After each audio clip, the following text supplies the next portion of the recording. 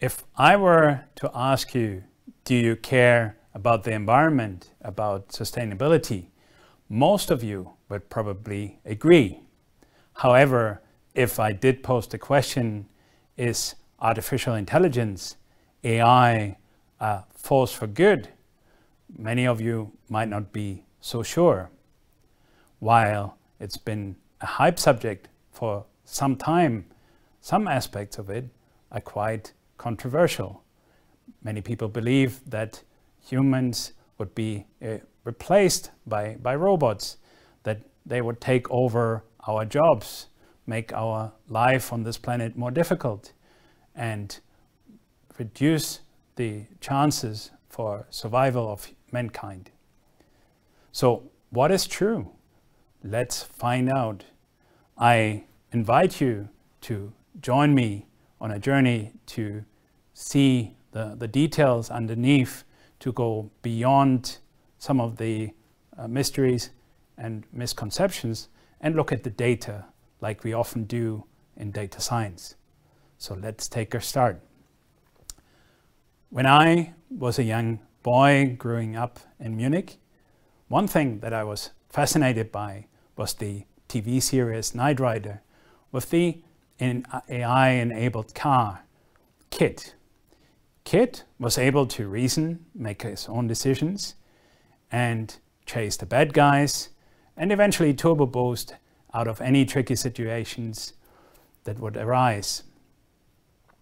For me, it's always been a goal of mine to create solutions that help mankind make life easier, more sustainable. Little did I know that eventually I would realize my dream of building such solutions in my professional career that took me around the globe. Today, I'm an AI thought leader and director for AI and FinTech at PwC, and I have the pleasure of working on solutions like that with clients in Asia, US, and Europe. And it's from that angle that I kind of brief AI on a daily basis. So it comes very natural to me. But I understand that I should define the term for the rest. Let's start with the artificial part. That one is quite easy to understand. The more tricky one is defining intelligence. Many have tried, and when we look up in Merriam-Webster, we can find 5 different definitions, including logical, mathematical, kinesthetic, linguistic, and so on. But let's start with the first one, the ability to learn or understand, or to deal with a new or trying situations, such as climate change and sustainability. So, not many of you might agree that data is the new oil, but it can't be ignored that artificial intelligence will fundamentally change the way that the world does business.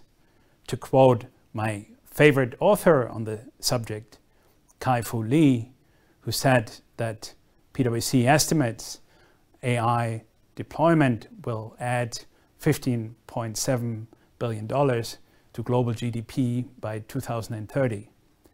Of course, you might not believe these big numbers, but you would still understand the scale of change that is about to happen here. And it's exactly those powerful tools and powerful methods that AI has that kind of fascinated me for a long time, to kind of see how those could be used to speed up our work in sustainability and do something good for the planet. When it comes to the sustainable development goals that many of you know, it's kind of been around for some time, and it's for my time in a Silicon Valley company in 2014, where my extended team had the honor of contributing to the early drafts to them, that I kind of started being fascinated by the work of the UN in this.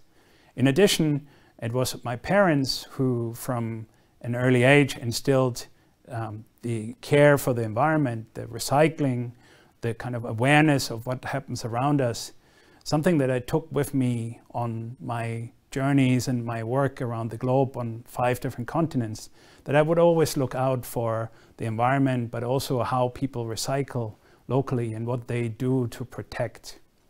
When you look closely, you will find out that only 3, namely 13 to 15 of those goals, are related directly to the environment. So the climate action, the life underwater, and the life on land. But when you take others into account, you realize that all of these goals are interlinked. In, for example, looking at a person having enough clean water, enough food on the table, enough job security, enough income. Only that kind of person can really care and make enough effort to protect the environment. And in that way, we next look at what impact AI might have on those goals. So on the first instance, AI might have a detrimental effect to sustainability and to the carbon footprint. When you think about some of the big data centers and also training AI models. When we look at this graph in particular, we see that taking a flight from New York to San Francisco is only a small impact on the carbon footprint, but training an AI model would be 300 times as much. Now, for me, having trained many AI models with my team, this is really comparing apples and oranges. What you see in this kind of AI model is probably something that thousands of people worked on together in a corporate setup that is a one-off language model on a vast scale, and that cannot be compared to an individual taking a flight. However, when we take this into account, we kind of have to recognize that the public out there still has a fear of AI, like we mentioned earlier, and that there are many misconceptions that we need to really fully understand and then debunk. And with that, we move on to more recent research. Earth.org and Spring and Nature mapped out the 17 Sustainable Development Goals into 3 different categories in terms of the environment that we heard earlier, economy, and society. What is quite telling here is that while AI might have a detrimental effect on some, the potential or the ability to enhance the chances of achieving those goals is much more powerful. So when you look at it, there's 2 to 3 times the chance of having a positive effect with AI than there is to reduce or making these targets more difficult to achieve. And with that, let's look into some of the research that my colleagues in the international network have done throughout the lockdown last year. When you look at sustainability graphs and climate change, you typically see an increasing curve, namely looking at the temperature going up by certain degrees of Celsius. And you look at modeling in terms of what that might mean and at which point it might be irreversible. Now, what we're seeing here in contrast is AI helping all of the regions around the globe to reduce their greenhouse gases, in average by 4%, which is quite phenomenal. Some regions even going down to 6%. So we can say that there will be a tremendous impact, that if my colleagues that modeled it are correct, and they modeled it in quite a detailed manner. So let's look in terms of what other impacts are there. One thing that we see, and I've been debating this over the last 10 years pretty much, is the impact of AI on jobs. So the debates are typically, will AI replace or create jobs? One thing that I realized by debating this all over the place is that it very much dependent on the industry, the sector, and the country that a person is based in to see whether there would be an impact, a replacement. So while it is true that some lower key jobs will be becoming obsolete. It's also true that other jobs will be created, such as mine, in terms of being somebody who is explaining AI. But equally, other people would be maintaining and creating those models.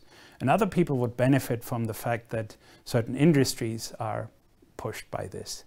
Now, to kind of close the data piece off, let's look into what are the 4 key industries that are benefiting from the use of AI. Starting with energy. We measured the impact here in terms of smart grids and controlling system to really, particularly for renewable energy, to predict usage patterns. Then also looking into transport, where AI can help to enable supply chains as well as autonomous driving, and in fact reducing some of the biggest traffic jams around the world by controlling those systems. But then also to move on to agriculture, where with the help of smart sensors, alternative data, satellites, and an AI system, we can predict weather patterns. We can look into reducing pesticides. We can look into reducing use of water, which brings us to the last point in terms of the water industry. Here, AI can help by spotting pollution early on, by predicting rainfall, by kind of making sure that the water is used in the most efficient way. So overall, what we have here is a system where without the new insights that AI generates, it's very difficult to make those changes. Without it, in some ways, when we want to follow the Sustainable Development Goals, we don't know which path to take. So we really need those insights. To come full circle, we've seen some of these changes that are possible, also the details behind the use cases. But when we go back to Merriam-Webster, the second definition of intelligence is the ability to apply knowledge, the things that we just heard of and kind of learned, to manipulate or to improve our environment, such as that we take on the things that we've just experienced and try to change for the better. And with that, we are thinking in terms of what can we do at the local level to connect sustainability and AI. So whose responsibility is it really to connect those two forces? It is those people that build the models, like me and my team and many, many others, but also the people that are using the system in terms of flagging up inconsistencies, biases, restrictions, things that are restricting the use to a certain people group, to make sure that it's used in the right way. So firstly, when we call to action at the local level, it's for us to collaborate, to link academia, to link the corporates, the public, all together to create a better and holistic understanding how AI can really help sustainability. For me personally, having kind of led a lot of engagement in this and coming more from a technical or business side, one thing that really helped me to get a better understanding of the ethical and environmental effects that AI can have were some of my discussions over the last few years with the former Dean of London Business School, Sir Andrew Lickerman. It was his wisdom and experience from many, many decades, but also his works on AI and judgment that really opened my eyes to see where do we need to go with this. So kind of to share the ethical and environmental concerns. And then finally, particularly in Germany, we have a long, long history of sustainability. When I think about the recycling that I talked to you about earlier from the 80s, but also in terms of research.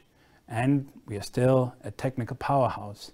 So one thing that shouldn't happen is that this is all theory and research and become a leading research nation. That is all great, but it's what really will make a difference if we build companies and products, and we need to do some more of it. So to be really a leading voice in this, we need to sit at the table. We want to contribute. We want to go out there and have our voice heard. And with that, I leave you with a spark, the beautiful colors of sunrise at Turrimetta Beach by Tan Wills, a fellow globetrotter and photographer. It is for the beauty of this place and many others that we must remember that while the world is your oyster, it's up to you to find the pearls. Go forth and protect. Thank you.